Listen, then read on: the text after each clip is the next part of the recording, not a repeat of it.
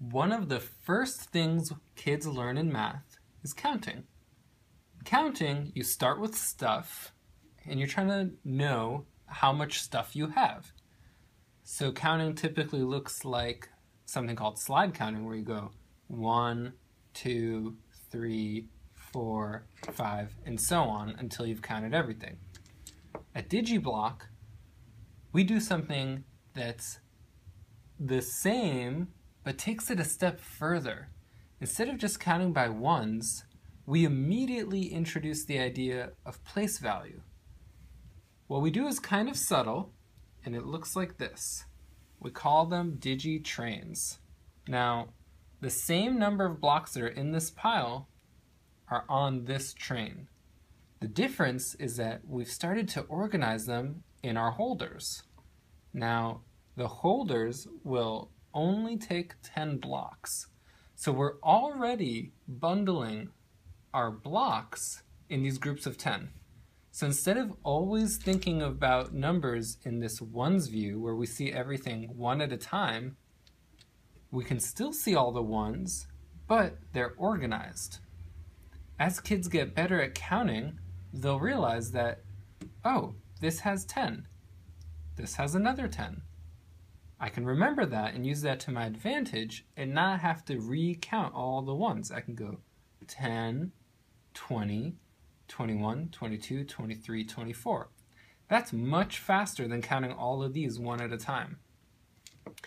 You might even be able to just look at this and know it's 24, whereas I guarantee here you'd have to count. Now there's another way to view the same quantity. We can put tops on the full cars and transition to the packed blocks view. Now, just a quick side note, you can't put a top if it's not a full car. It won't stay shut. That's a part of the design.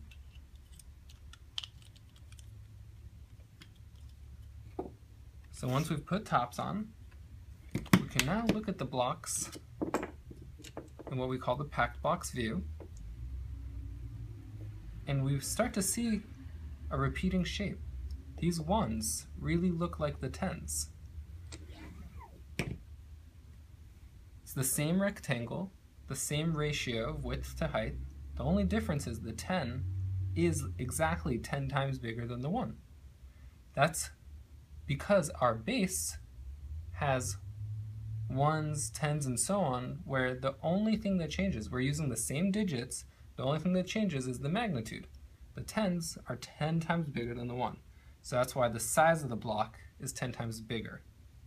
Now you can imagine if we had more tens, more blue blocks, and a larger holder, we could make a bigger block.